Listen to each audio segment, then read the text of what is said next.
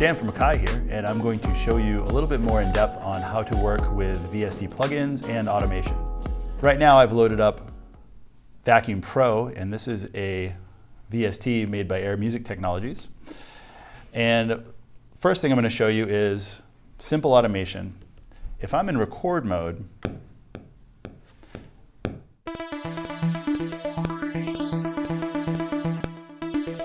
all knob motion is recorded.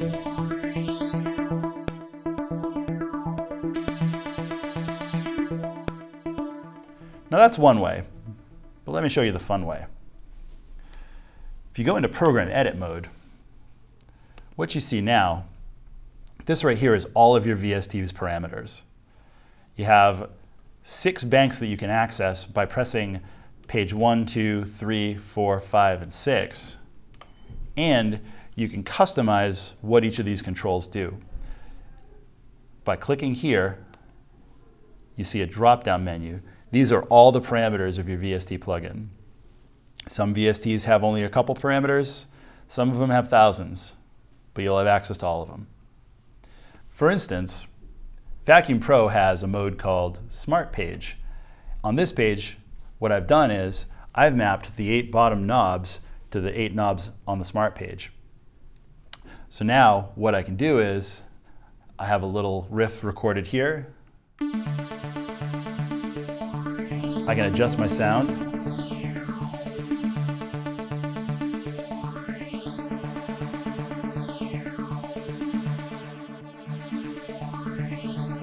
And now when I have something I like, if I hit overdub,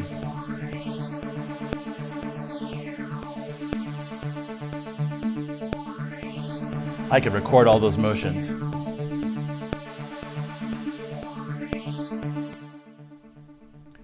I can edit my automation down here in my automation list.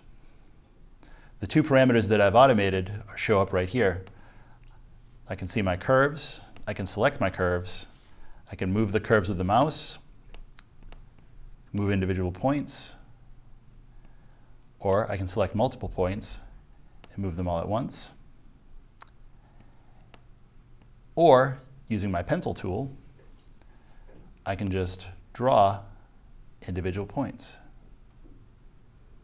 Now, you'll notice that right now my drawings are going by the current time correct setting, which is 16th note. What you can do is you can use that to get a nice steppy sort of transcate kind of sound, or you can set your timing correct to off, and then you can draw a nice long sweeping curve. Additionally, once you've set up your mappings like I've done here, if you decide that you like it and that's how you want this plugin to open up all the time, what you can do is you can actually save that as a preset. Just right click, choose save. And I have a VST folder here, and this is where I keep all of my favorite plugins. So I'm just going to name this Vacuum Pro and save. So now on folder 5, I have all of my VSTs listed right here. And so now all I need to do is, if I start a brand new project, if I want to use Vacuum Pro, rather than actually going in and doing all of this here by choosing a plugin and whatnot, what I can do is just drag and drop Vacuum Pro in. Much simpler, nice quicker way to work, and all your mappings are right there. That's it for automation. I'm Dan with Akai. Join us again next time.